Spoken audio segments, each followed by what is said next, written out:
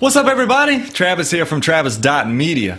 Today I want to show you a tool that I use on a daily basis to manage Docker better. So you might be new to Docker, maybe they just asked you at work to start doing some Docker stuff. Maybe it's a hobby at home, you're just learning Docker. Whatever it is, it can be a bit confusing at first. Now this is not a video that explains how to install Docker or the basics of Docker like images and containers and layers and things like that. I'm assuming you already know that. If you want to see a video like that, let me know down in the comments, I'll do it. But in this video, I want to show you a tool that just makes managing all of that easier.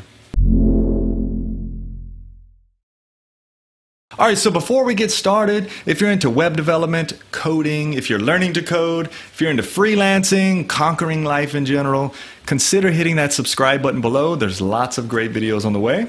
So if you're new to Docker, you may have gone to Docker Hub, pulled some image, and then you're kind of like, where's my image at? I pulled it, where's it at? And somebody goes, hey, just run Docker images like this. Docker images. There's your images. And then you're like, well, what do I do with this image? How do I run it? Well, you got to look up the command to run the image that spins up the container.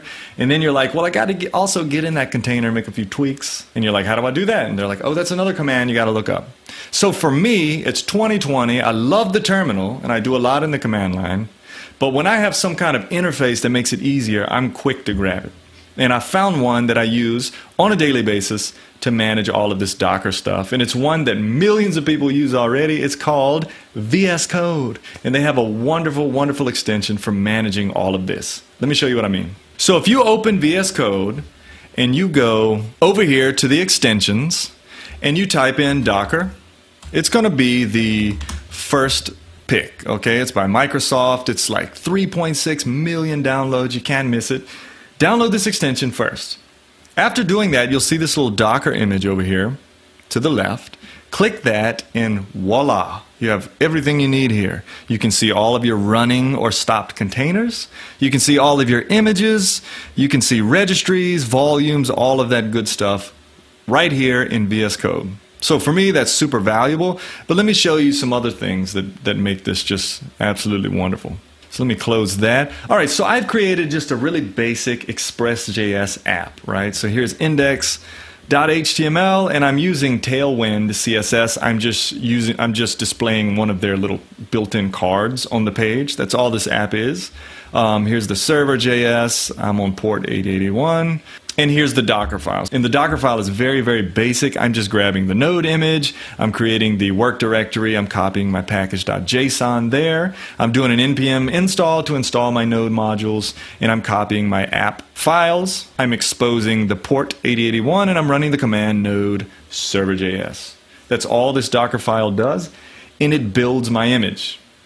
Now, how do you do that? Well, you got to go to the Docker documentation. You got to look up Docker build and find out all the little commands. But with VS Code, it's much, much easier. Let me show you how easy this is to build this image. So if you open your palette, which on the Mac is Shift-Command-P, you're going to type in Docker, now that you have the extension, and you're going to see this, Docker images build image. Click on that. Then it asks you to tag the image. So I'm just going to leave it Express Docker :latest. I'm going to hit enter, and it's going to start building my image.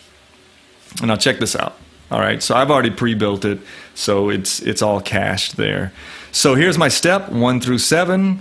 It built successfully. If you come up here, you'll see the command they use, Docker build. Here's a couple of flags, Docker file, and then it tags it with the tag we gave it, and current directory. So say you wanted to tweak something in that.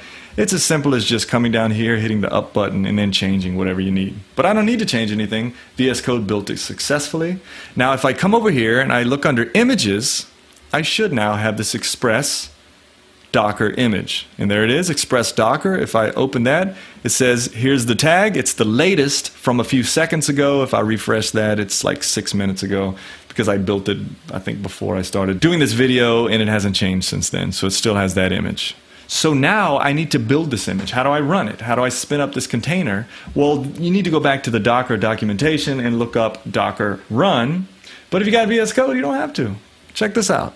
I just bring up that little command palette again, and I type in Docker, and I'm going to look for Docker images run. Look at this. Here's the command.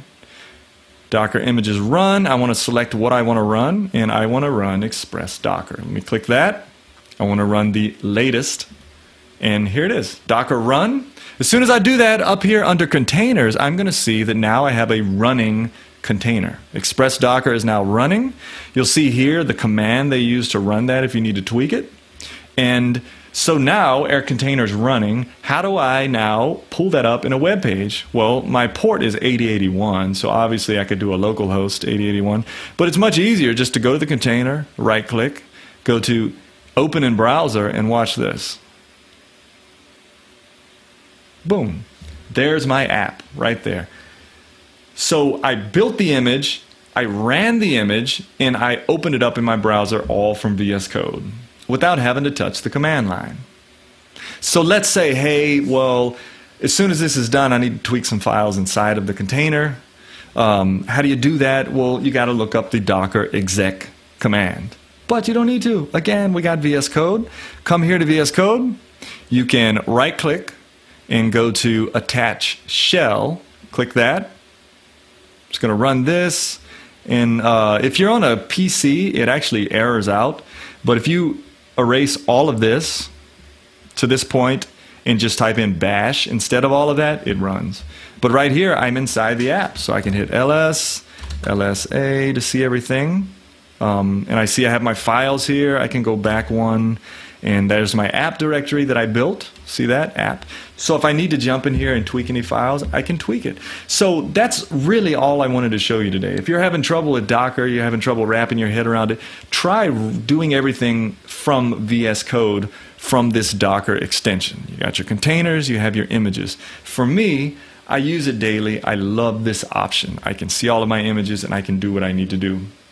If I pull something from Docker Hub, it's right here. I can go and do what I need to do. So I hope that helps you a little bit if you're a Docker newbie. If you're a Docker expert and you're like, this dude, you know, whatever. If you're a Docker newbie, I hope this helps you. Or if this just helps you in your Docker workflow at all, great. VS Code to the rescue. Again, consider subscribing to this channel. I got a lot planned for 2020. And as always, thank you for watching my video.